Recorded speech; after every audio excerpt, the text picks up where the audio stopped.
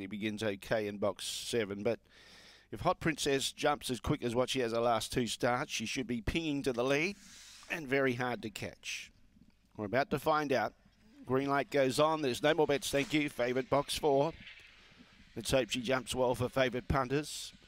Away in racing, she pings straight to the lead, Hot Princess. Velocity Flame chasing out after about 3 lengths away, but the favourite's often gone down the back by 4 lengths. Chasing out after it was Rory Cade. Around the outside, Electra Giuseppe, Velocity Flame. Then behind those, Slipper Soda and Sally's Gill at the tail end of the field. Hot Princess in front by 3 lengths, trying hard, Electra Giuseppe, but Hot Princess leads and wins, beats Electra Giuseppe. A good performance second. Third was Rory Cade in front of Velocity Flame. Behind those, Slipper Soda and Sally's Gill together at the tail end of the field.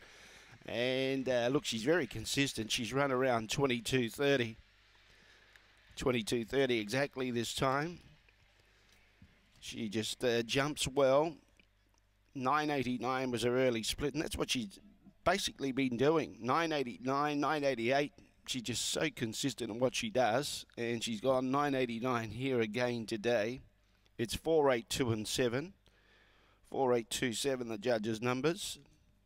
Good run, Electra Giuseppe into second placing. Made ground on her. The winning margin was only 1.25 lengths. 1.25 lengths was the winning margin. So favourite punters were happy that she pounced on the lead, but that's what she does. She begins well.